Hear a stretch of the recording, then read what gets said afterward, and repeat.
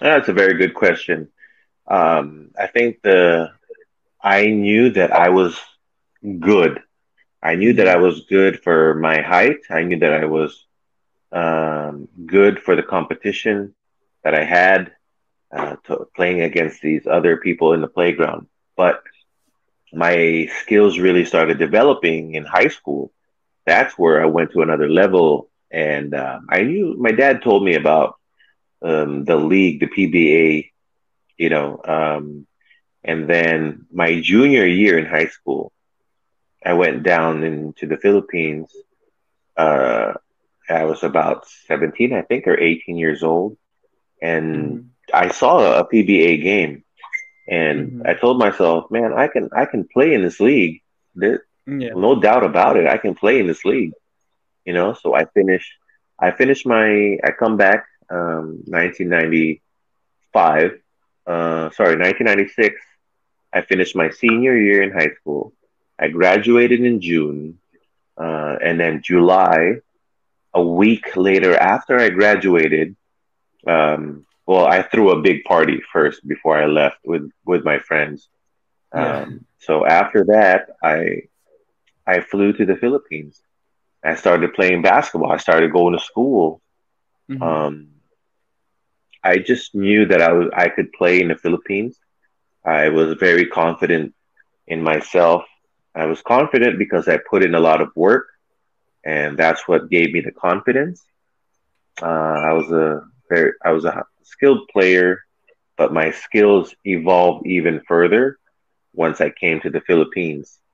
Hmm. I really improved a lot, especially my coaches were John Chico, Ron Yeah. Jacobs, my first 2 years. And then when Coach Franz Pumaren and Coach Derek Pumaren took Hmm. over, Coach Franz, man, he really put me on a different level. He put me above and beyond of what I was capable of doing. Hmm. So, man, that was just amazing. You know what he did. He came in there. He came in there. He was confident. This is this guy, man. I tell you, he comes in his first year, right, and he was just confident, and he knew that we were going to win, but Hmm. he gave us a hard time. So and his I'm not going to say his arrogance. It was never Hmm. arrogance. He was always confident because he knew the formula to success. He made sure that each individual, their strength was highlighted and their Hmm. weakness, uh, they hid the weaknesses of the players. So it seemed like we were very, very strong. Um, the defense that we displayed was just was just a turning point in the UAAP, not just for Hmm. LaSalle.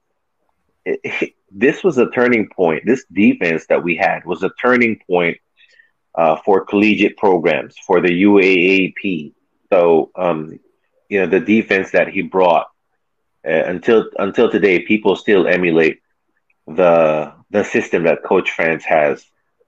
And it wasn't until I started coaching I started 2015, I believe, Yeah. 2016. He took me Adamson. as an Yeah. assistant coach. My goodness, I saw, I saw the genius in him of how he would break down things. I saw how he was very methodical. You could tell that he knows the UAAP, right? Hmm. He's confident with the UAAP. When it comes to Yeah. UAAP, that's Coach France. He's very confident in that, and he knows how to get the best out of players. So, and he's got the program to get the best out of players. Plus, he's got the accolades. He's got the championships, right? Hmm. So, Coach France, what they call is the Pumaren press.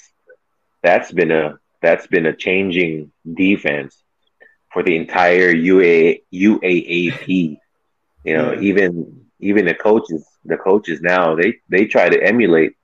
our defense. I see some of these coaches trying to do the Pumaren defense, but there's a lot more to it. There's a lot Mm-hmm. more things that these guys don't know. And being under Coach Franz Pumaren, I saw I saw so much of it, and I was like, oh my God, this is I didn't even know this. Mm-hmm. And we're talking about the little details, right? The little details Yeah. on how to read, Mm-hmm. anticipation, bluffing, and things like that. So it's amazing to me how he, like, say for example, you have a sous chef, right? A sous chef is in charge of this department in cooking. So you have you got five sous chefs making their own departments, making their own slices and cooking whatever. And then here's Coach France putting it all together. So so it's crazy um how he does things. The the genius at work. I saw the Mm-hmm. genius at work. So it's amazing. I tell you, it's hard to explain. You'd have to really be there.